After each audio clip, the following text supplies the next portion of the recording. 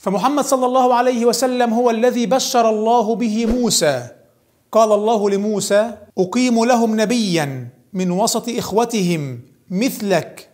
سيأتي نبي مثلك يا موسى من وسط إخوة بني إسرائيل. من وسط إخوة بني إسرائيل أي من وسط أبناء إسماعيل. سيخرج من وسط أبناء إسماعيل نبي مثل موسى. ولو لم تنطبق هذه البشارة على محمد صلى الله عليه وسلم فهي لم تحصل حتى الآن، لأنه لم يخرج في بني إسماعيل نبي سوى محمد صلى الله عليه وسلم. ومحمد صلى الله عليه وسلم مثل موسى عليه السلام، كلاهما جاهد في سبيل الله، كلاهما دعا إلى التوحيد، وكلاهما أوذي في الله. إنا أرسلنا إليكم رسولا شاهدا عليكم كما أرسلنا إلى فرعون رسولا. فمحمد مثل موسى عليهما الصلاة والسلام. أقيم لهم نبيا من وسط إخوتهم مثلك. ومن لا يتبع هذا النبي سيحاسب، ويكون أن الإنسان الذي لا يسمع لكلامي الذي يتكلم به، الذي لا يتبع الوحي الذي سوف يأتي به هذا النبي، أنا أطالبه. سيحاسب كل من لم يتبع النبي محمد صلى الله عليه وسلم. أيضا بشر حبقوق النبي، بشر بنور الوحي الذي سوف يظهر في نسل إسماعيل عليه السلام. وإسماعيل كما هو معلوم سكن في برية فاران. فقال حبقوق النبي مبشرا، قال: الله جاء من تيمان والقدوس من جبل فاران.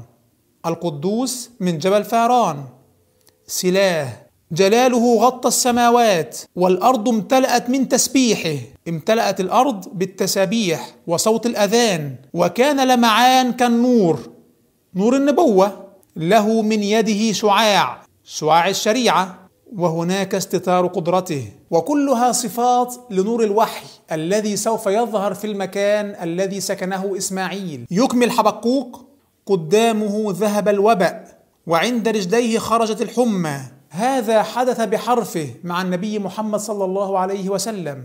فهو صلى الله عليه وسلم الذي أذهب الوبأ وطرد الحمى بإذن الله، ما أن وطأت أقدامه المدينة المنورة. أيضا بشر الله عز وجل النبي إشعياء، بشره بالنبي محمد صلى الله عليه وسلم، فقال له: هو ذا عبدي الذي أعضده، مختاري وضعت روحي عليه فيخرج الحق للأمم. وهو الذي سيرفع صوت الأذان عاليا لترفع البرية ومدنها صوتها، الديار التي سكنها قيدار. ولا خلاف أن قيدار هو ابن إسماعيل عليه السلام، وقيدار هو جد عدنان وجد قريش. سيرفع الأذان في ديار قيدار في قريش، وقريش لم يرفع فيها إلا تسبيحات الإسلام، ولم يرفع فيها صوت توحيد إلا صوت الأذان الذي أتى به الإسلام. فمكة لم يدخلها نبي منذ سكنها قيدار سوى النبي محمد صلى الله عليه وسلم، لترفع البرية ومدنها صوتها، الديار التي سكنها قيدار. لتترنم سكان سالع. أين يقع سالع؟ جبل سالع في المدينة المنورة. سيعلو صوت الأذان في مكة والمدينة على يد هذا النبي القادم. فهذا المبشر به في هذه النصوص أحد غيره صلى الله عليه وسلم. وأيضا بشر المسيح عليه السلام بهذا النبي القادم قائلا: الحجر الذي رفضه البناؤون هو قد صار رأس الزاوية. الحجر اللبنة الذي رفضه البناؤون سيصبح رأس الزاوية. وهل غيره صلى الله عليه وسلم عرف بهذه الصفة؟ الحجر اللبنة رأس الزاوية. قال صلى الله عليه وسلم في الحديث المتفق عليه: إن مثلي ومثل الأنبياء من قبلي كمثل رجل بنى بيتا فأحسنه وأجمله إلا موضع لبنة من زاوية فأنا اللبنة. يكمل المسيح عليه السلام: الحجر الذي رفضه البناؤون هو قد صار رأس الزاوية، من قبل الرب كان هذا، وهو عجيب في أعيننا. عجيب هذا النبي القادم في عين المسيح عليه السلام. قد يكون النبي محمد صلى الله عليه وسلم عجيبا في عين المسيح عليه السلام لأن النبي محمد صلى الله عليه وسلم خرج في قوم وثنيين، ومع ذلك نشر التوحيد في كل الأرض، بينما أنبياء أهل الكتاب ظهروا في أناس موحدين، ومع ذلك أقوامهم عصتهم بل وقتلت بعضهم. يكمل المسيح عليه السلام ويقول: من قبل الرب كان هذا، وهو عجيب في أعيننا، لذلك أقول لكم إن ملكوت الله ينزع منكم ويعطى لأمة تعمل أثماره.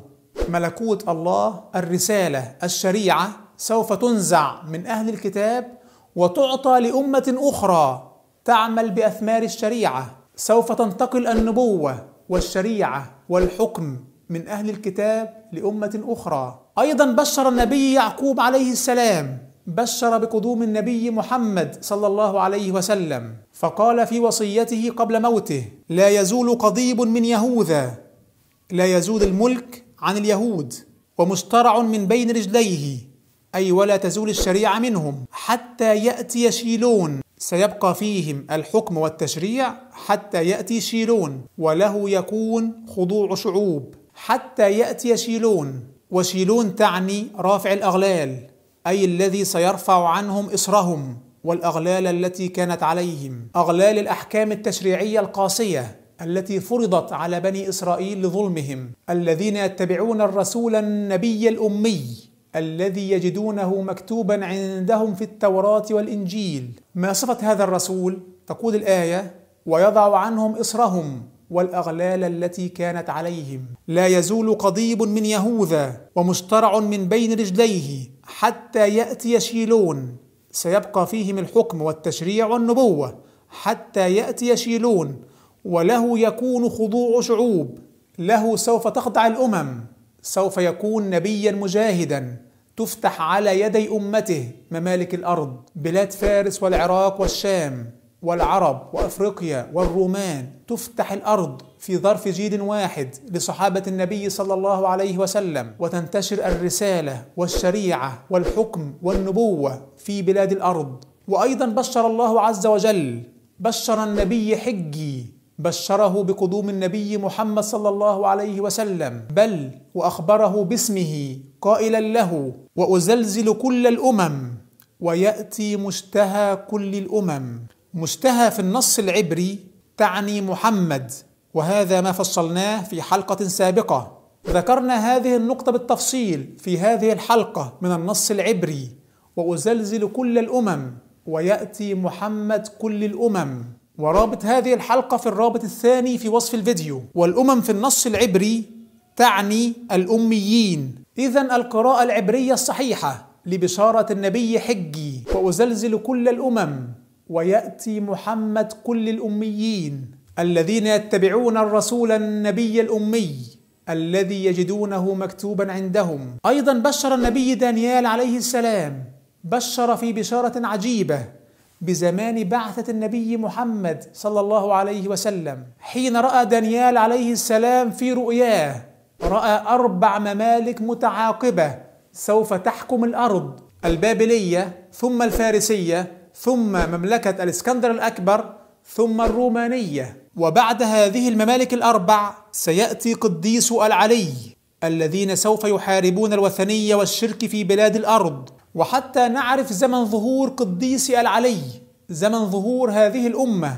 فإنه سيظهر في المملكة الرابعة شخص انطبقت صفاته التي رآها دانيال في رؤياه، انطبقت على قسطنطين الكبير، وسوف يظل فساده في الأرض 3 قرون ونصف قرن. وبعد هذه المدة سيظهر ابن الإنسان الذي سوف تحكم أمته هذه الممالك ال4، وسوف يعيد التوحيد. في حلقة سابقة نحن فصلنا هذه البشارة وشرحنا زمن حكم قسطنطين وتفاصيل كل هذه الممالك ال4. رابط هذه الحلقة في الرابط الثالث في وصف الفيديو. بعد 3 قرون ونصف بالضبط من زمن قسطنطين ظهرت الأمة الإسلامية وملكت بابل وفارس والشام. ليس هذا فحسب، بل تنبأ دانيال عليه السلام، تنبأ أن هذه الأمة سوف تمتلك أرض قسطنطين القسطنطينية. أما قديس العلي فيأخذون المملكة ويمتلكون المملكة إلى الأبد وإلى أبد الآبدين، مملكة قسطنطين. فهل يتوقع إنسان باحث بصدق اطلع على شيء من هذه البشارات والنبوءات، هل يتوقع نبيا غير محمد صلى الله عليه وسلم؟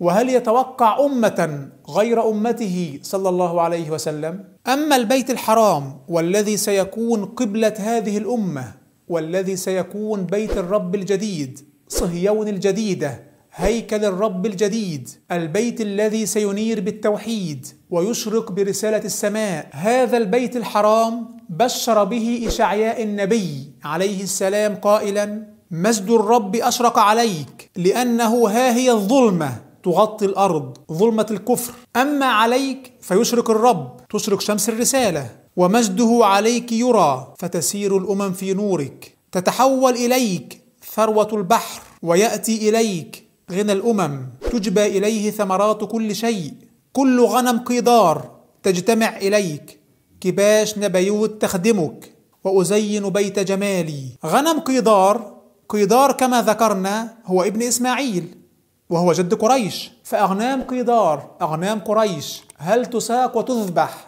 لبيت سوى البيت الحرام؟ أضاحي قيدار لا تقدم لبيت سوى البيت الحرام بمكة المكرمة، لم تسق أضاحي قريش ولا تساق حتى الساعة إلا للبيت الحرام. كل غنم قيدار تجتمع إليك، وكباش نبيوت تخدمك، نبيوت أيضا هو ابن إسماعيل، فهذه بشارة للبيت الجديد، لا تنطبق هذه البشارة إلا على بيت الله الحرام بمكة المكرمة، بل التوراة بشرت ليس فقط بصفة البيت الحرام، وإنما أيضا بمكان البيت الحرام، فذكرت أنه في مكة المكرمة. يقول داود عليه السلام عن بيت الرب الجديد، عن صهيون الجديدة، يقول في المزامير، مزامير البشارات، يقول: ما مكان هذا البيت؟ طوبى للساكن في بيتك، أبدا يسبحونك، سلاه، يسبحون الله ويصلون له أبدا في بيته هذا. أين مكان هذا البيت؟ طوبى لأناس عزهم بك، طرق بيتك في قلوبهم، تهوي إليه قلوبهم، أفئدة من الناس تهوي إليهم. والآن ها هو مكان هذا البيت، عابرين في وادي بكة، البيت في وادي بكة، للذي ببكة مباركا، يصيرونه ينبوعا، يصبح ينبوعا بعد أن كان واديا غير ذي زرع. عابرين في وادي بكة يصيرونه ينبوعا. إن أول بيت وضع للناس للذي ببكة مباركا، أي شيء أوضح وألزم وأدق من ذلك؟ طبعا للأسف الشديد، وكما يعرف كثيرون منكم، فكلمة وادي بكة في الترجمة العربية هي وادي البكاء، ولا أدري أين على وجه الأرض كلها مكان بهذا الاسم، وادي البكاء. والعجيب أنه لا توجد نسخة واحدة معتمدة من التوراة في كل الأرض تقول وادي البكاء، وإنما كل النسخ تقول وادي بكة، لكن للأسف في الترجمة العربية جعلوها وادي البكاء. انظر مثلا لأكثر نسختين معتمدتين من التوراة في العالم، نسخة النيو انترناشونال فيرجن والكين جيمس فيرجن، كلاهما فيهما Valley of بكة، وادي بكة، وليس وادي البكاء. ولاحظ البي كابيتال، اسم مكان وادي بكة. للأسف لن تروا كلمة وادي البكاء إلا في نسخ الشرق الأوسط من التوراة، سواء النسخ العربية أو الآرامية. As they go through the valley of Baca, they make it a place of springs. Valley of Baca, Valley of Baca, Valley of Baca. أما كل النصوص المعتمدة في كل المراجع الكتابية في العالم فهي مطبقة على أنها وادي بكة وليست وادي البكاء. بيت الرب في وادي بكة، للذي ببكة. للأسف في الترجمة العربية يخفون كلمة وادي بكة لئلا يطلع عليها المسلمون، وهذه طبيعة اليهود، يكتمون ما أنزل الله، يخشون أن نحتج بهذه النصوص عليهم، ولذلك توعدهم الله بالعذاب الشديد على كتمان الحق. قال ربنا سبحانه: إن الذين يكتمون ما أنزلنا من البينات والهدى من بعد ما بيناه للناس في الكتاب أولئك يلعنهم الله ويلعنهم اللاعنون.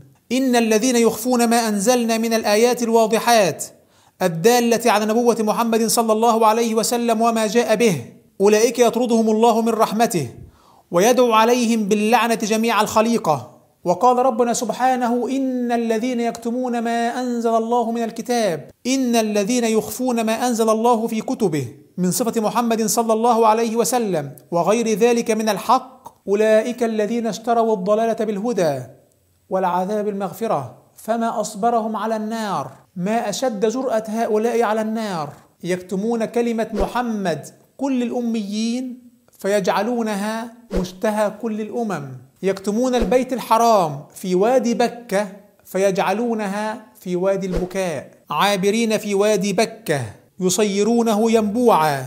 تقول التوراة: كان واديا جافا، Dry Valley of بكة. ربنا إني أسكنت من ذريتي بواد غير ذي زرع عند بيتك المحرم، فماذا حصل بعد سكناهم؟ انطلقت عين زمزم ينبوعا، عابرين في وادي بكة يصيرونه ينبوعا، A place of springs.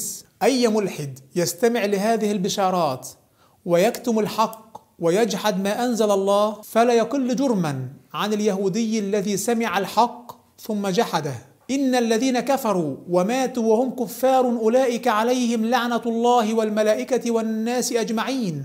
إن الذين جحدوا الإيمان وكتموا الحق واستمروا على ذلك حتى ماتوا أولئك عليهم لعنة الله والملائكة والناس أجمعين، مطرودون من رحمة الله. فاحذر أيها الملحد من عقاب الله، ولا تستخف بما أنت عليه من جحود. فأي إنسان ينكر نبوة محمد صلى الله عليه وسلم بعدما تبين له الحق فعليه لعنة الله والملائكة والناس أجمعين، لا يقبل الله عز وجل منه يوم القيامة لا صرفا ولا عدلا. إن الذين يكتمون ما أنزلنا من البينات والهدى من بعد ما بيناه للناس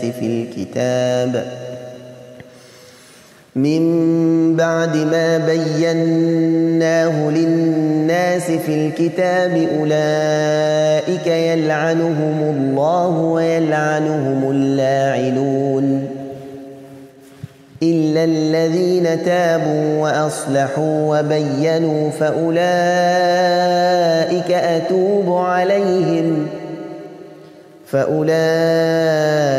أتوب عليهم وأنا التواب الرحيم. إن الذين كفروا وماتوا وهم كفار أولئك عليهم لعنة الله والملائكة والناس أجمعين خالدين فيها لا يخفف عنهم العذاب ولا هم ينظرون.